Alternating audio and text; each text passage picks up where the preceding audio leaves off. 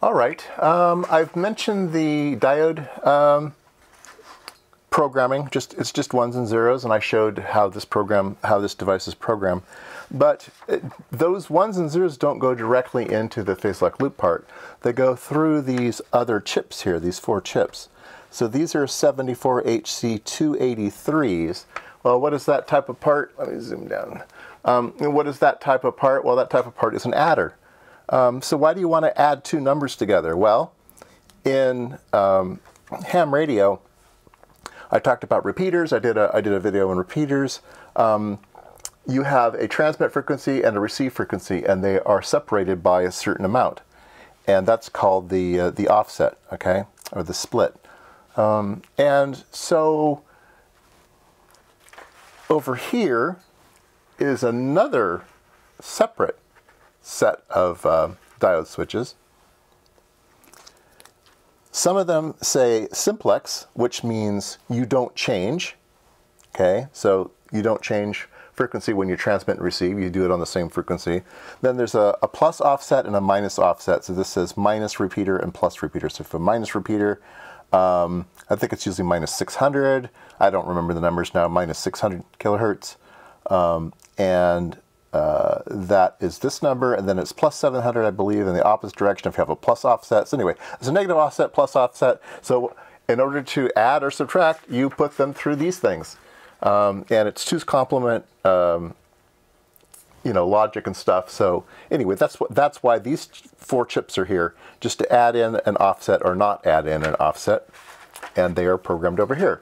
And how do you enable these things? Well, you enable these things with this transistor here. This transistor is turned on when you have the receive receive mode set. So this is plus 8R. So when the radio is receiving, this becomes plus 8 volts. So this is plus 8 receive, and it will turn this on.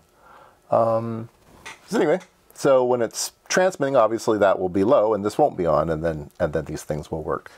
Okay, this basically, these diodes here, when this is on, basically ground all of these and make them all zeros. All right. What else do we have to do?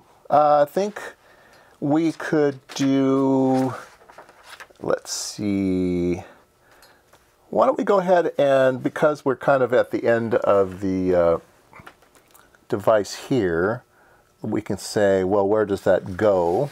Okay, well, it goes up here. Actually, the takeoff of the loop, the place where the data comes out of this loop, the frequency of the IF frequency actually comes out here, it gets buffered, and it comes out here, okay?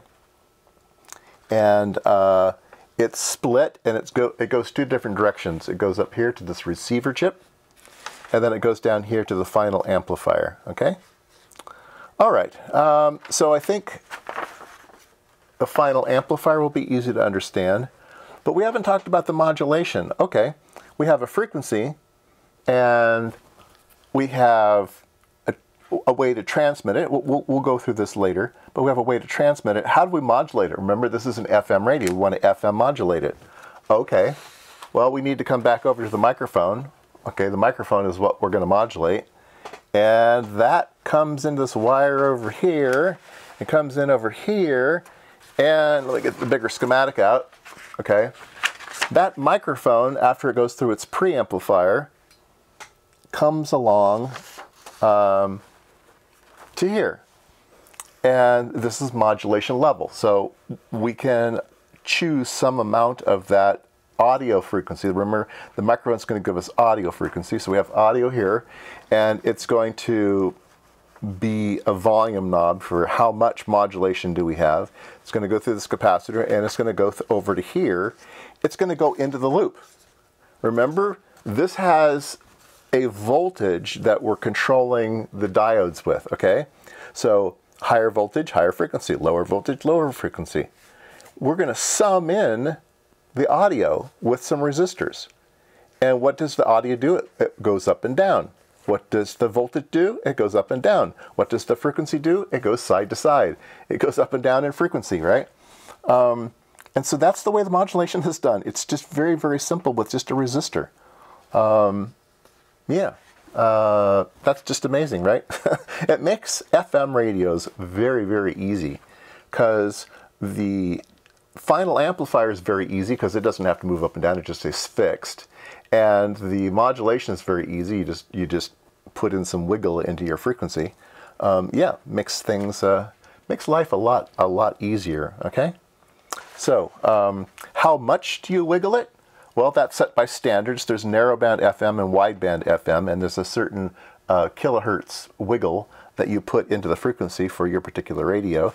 And the amount of wiggle for this radio is set with this resistor here. So you measure it, and you get to the standard you want to measure it to. I forget what it is for these things, 3 kilohertz or something.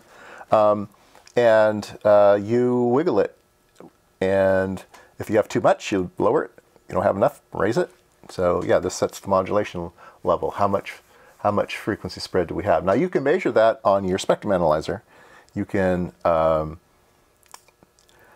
the spectrum analyzer to look at the output and then talk into the microphone and watch the frequency spread. You can put it on max hold and kind of build up the picture, and you can see how much of the maximum frequency to the minimum frequency, and that is your modulation depth. And there you go.